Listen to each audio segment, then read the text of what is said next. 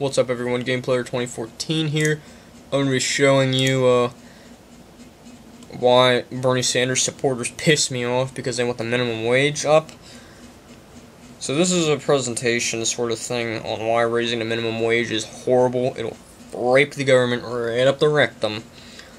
Now, before I go in depth, everything was screenshotted from Microsoft Paint. I wrote everything down because it was faster than typing. I write faster than I type.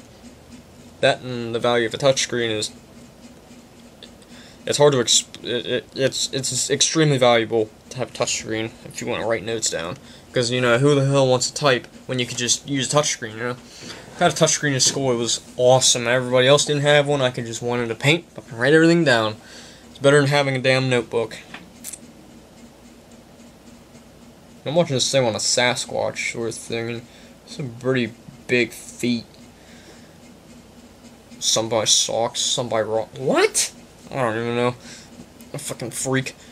It's not Sasquatch, it's Yeti, to be more specific, since they're in the way. Okay, I'm getting off on the tangent here. Now, back to the topic here. This is why Bernie Sanders supporters piss me off. Because they want to raise the minimum wage up to $15 an hour. Well, you can see where the cost of living and food is going to go up because you got to pay your employees more. Everything goes up. But your value of your workers goes down, and the value of your currency also goes down. Which we'll be talking about value of currency here in a short little bit. Now, they also want free education. Where the fuck is this money gonna come from? My asshole? The fucking money fairy up in the fucking sky there? Is Jesus Christ himself gonna start throwing money down at the government? Fuck no. Jesus Christ could give a fuck about the United States government. He wants to shun the United States. If the government was a person, it'd be down with Satan. No, Satan won't even want it. Because the United States government is so fucked up, Satan don't even want it. So, again, where's this money gonna come from? Who wants to pay another 25% taxes because they want all these lunatics to go to Harvard and Yale and, all this bullshit? Professors are gonna fucking leave, and I'm gonna, it's better off in another topic. So, in today's society, I'm probably wrong on this wage here, but say a nurse gets paid $12.50 an hour, and a burger flipper gets paid minimum wage, of course. When you up the minimum wage to $15 an hour, a nurse and a burger flipper are now being paid equal wages.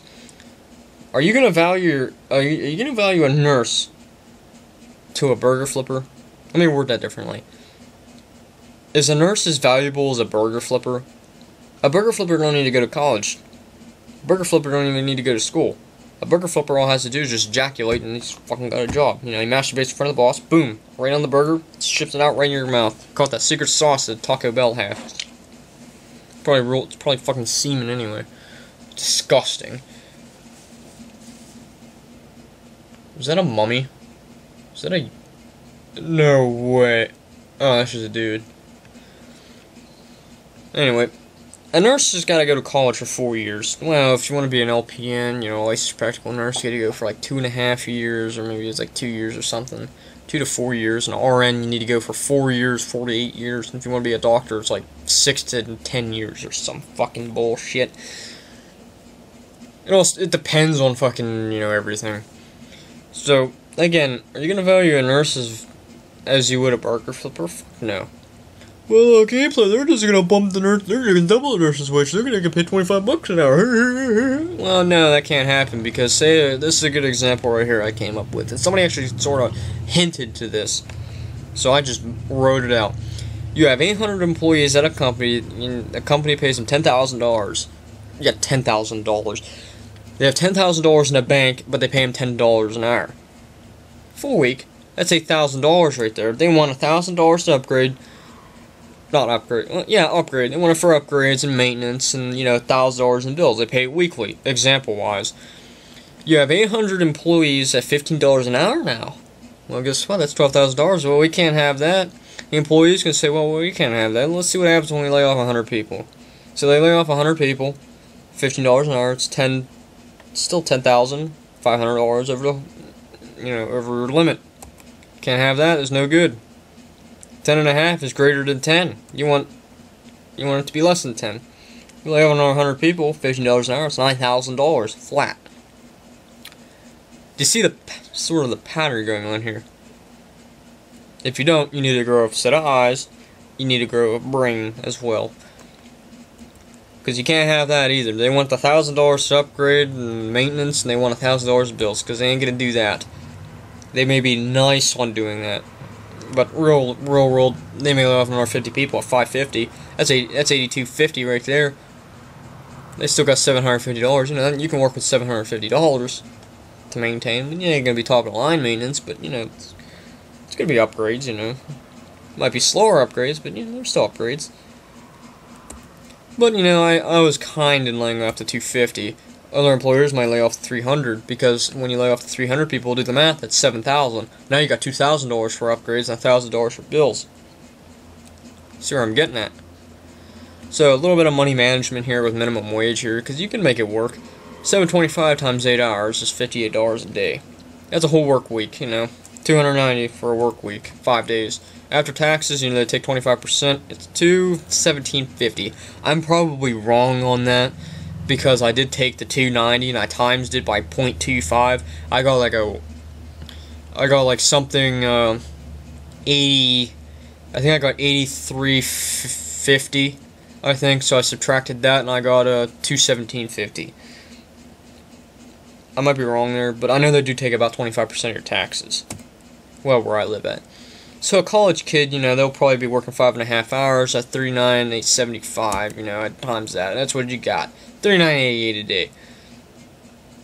You know, times 3 days, it's $119,625. You know, $119.63, you know, a normal work week.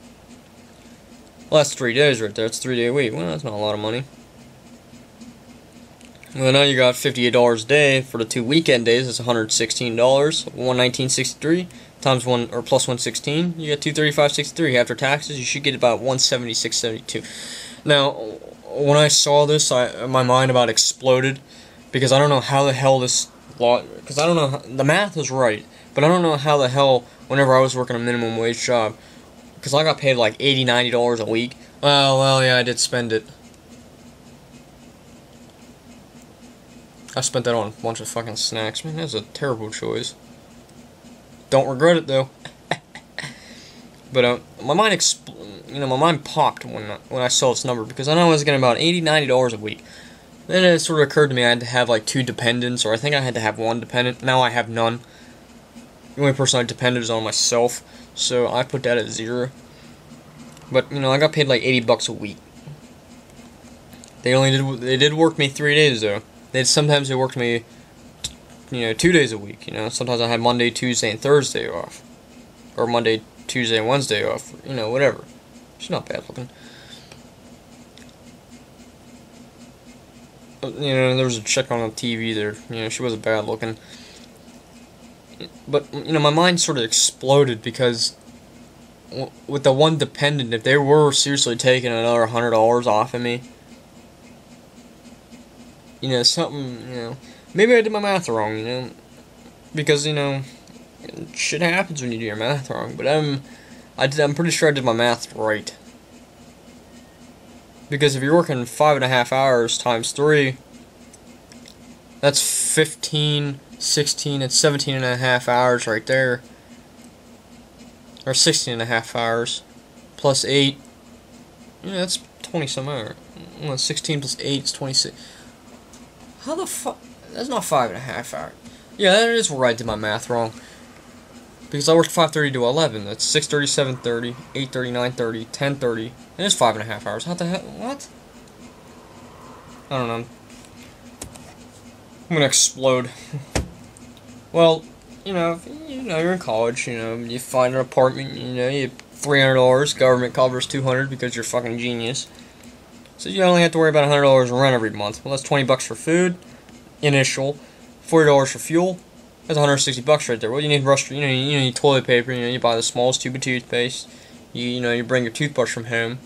Oh, that is a hard hit. He just used a water bazooka and blasted him right in the face, dumbass kid. Well, that's $170 right there. Well, that's $6 right there. Well, you can't have that. Well, it's workable. So now the next week, it's $40 in food again, because now you get a whole month's worth of supply of food. $40 worth of gas again, back and forth.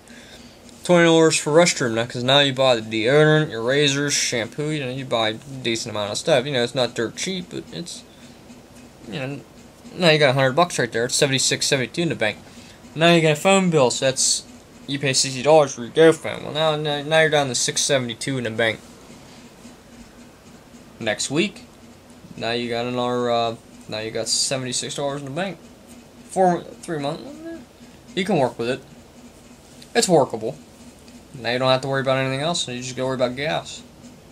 Say you didn't have to go. Let's say your gas mileage went up because you tried a different gas station. Well, now you don't have to fill up that week. Next week you fill up again. You got no expenses now. That's a whole 176 in the bank right there. Third week. You see where I'm getting at, though? You gotta know how to manage your money to get far in life. And technically, money is everything, because if you don't have money, you don't have a house, you don't have a job, you don't have a car, you don't have a gun, you don't have ammo. You have nothing, pretty much, if you don't have money. You pretty much don't have any clothes on your back if you have no money at all. So, yeah, that's the end of the video. Catch you all later.